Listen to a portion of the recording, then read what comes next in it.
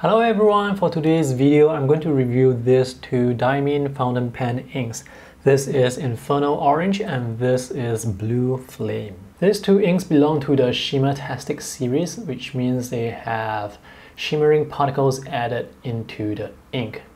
So for Inferno Orange we have these gold colored particles. I'm going to shake this. So that's how they look.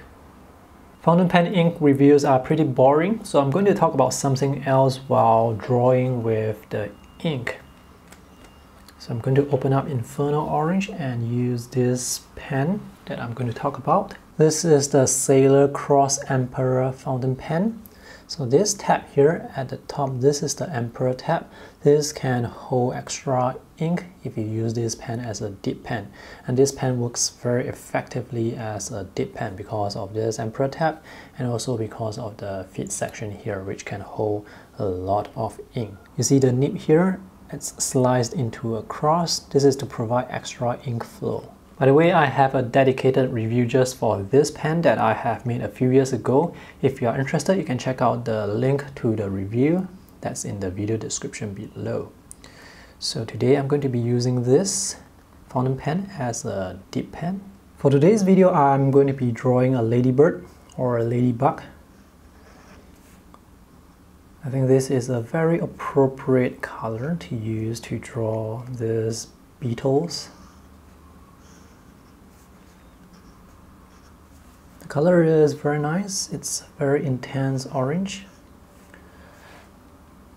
So one of the reasons why I wanted to talk about this pen is because in October 2018, Sailor, the company that makes these fountain pens, they came out to say that they are going to be raising the prices for their specialty nib fountain pens, which is this.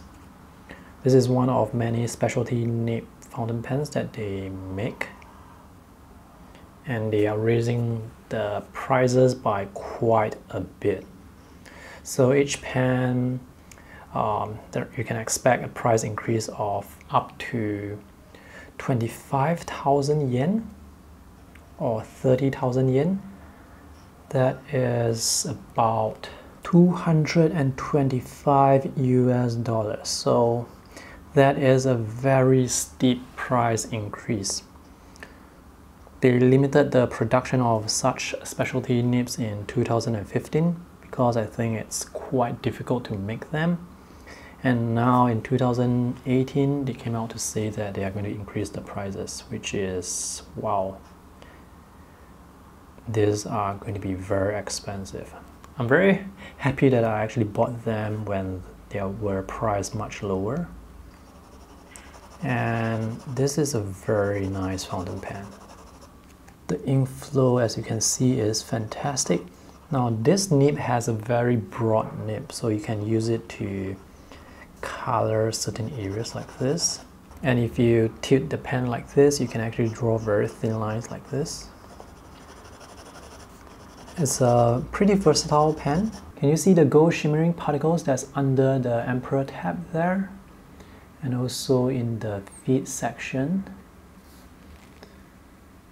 So these particles may actually clog up your fountain pen, which is why I'm using this pen as a dip pen, so that I can clean this off easily later on. So that is a lot of particles. So that just, so I'm going to continue coloring this.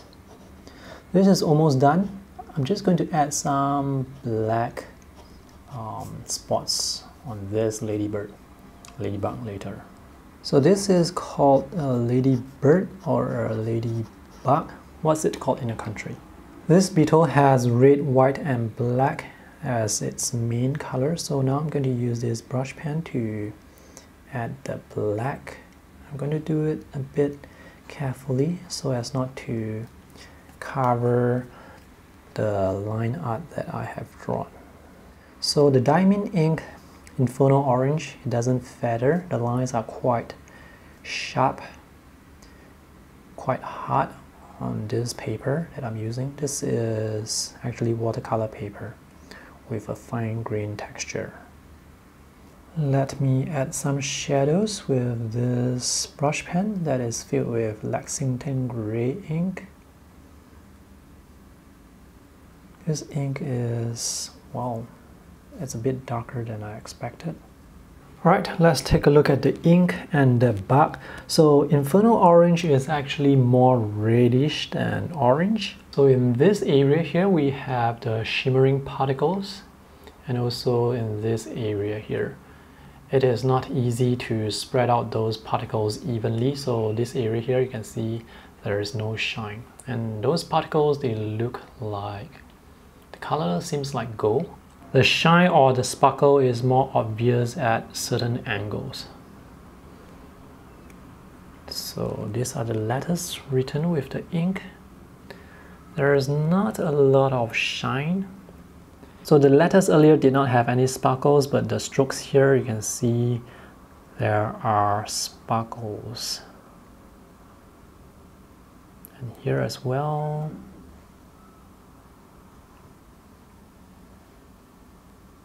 I've just cleaned my fountain pen under running water and it looks clean enough. So now let's try the other color, Diamine Blue Flame. So once again I'm going to dip this pen into the ink. By the way, these two inks were sent to me from a YouTube viewer. Thank you very much, whoever you are. And now I'm going to draw another bug. I'm not sure what this bug is called. So now I'm holding the pen rather vertically to get the thinner lines.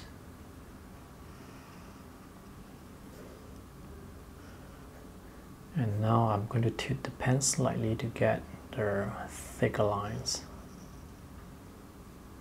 I think I may have drawn this bug inaccurately.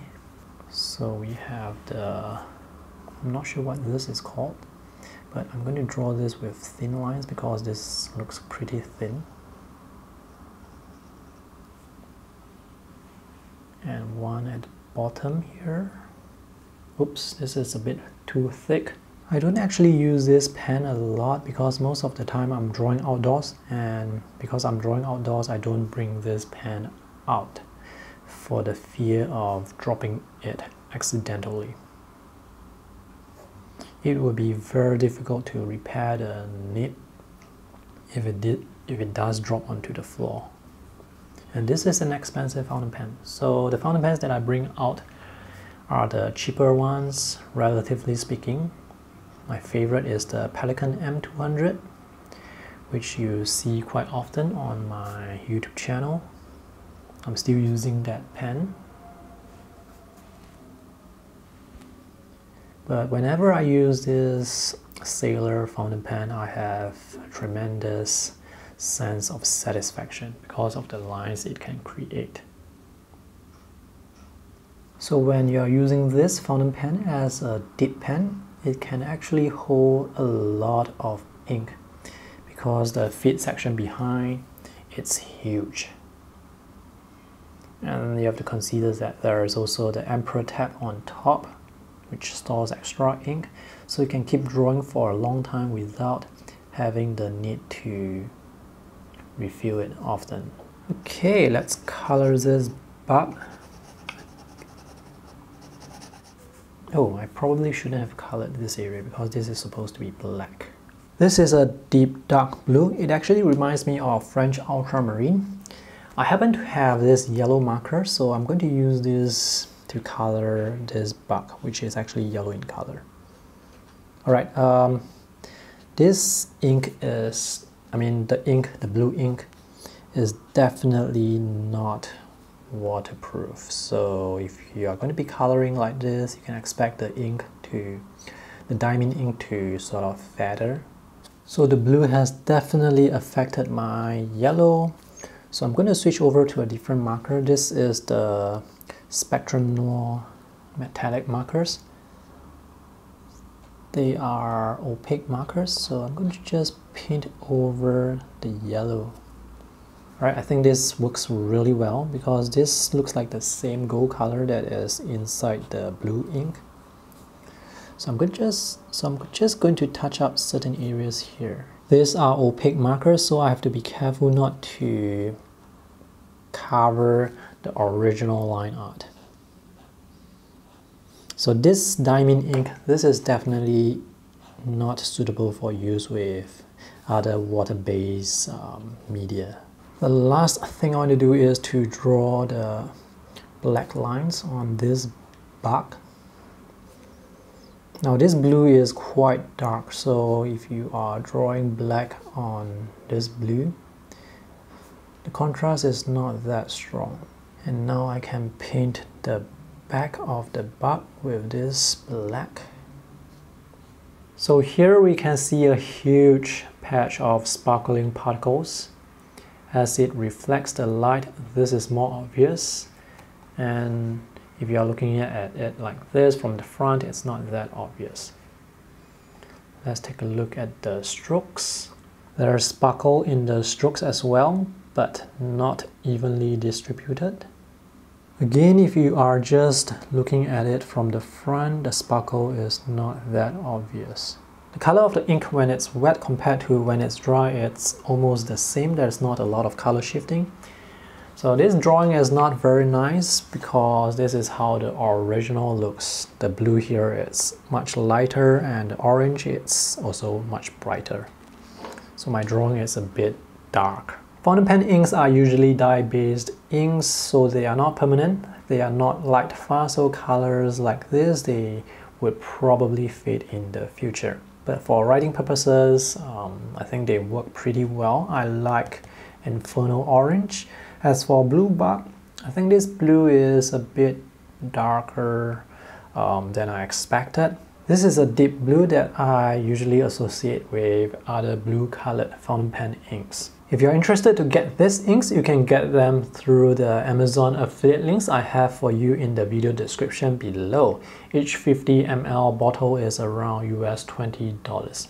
So that's all for today's video review. If you have any questions, let me know. If you haven't subscribed to my YouTube channel, consider doing so for more art-related and fountain pen drawing videos. Thanks for watching. See you in the next video. Bye!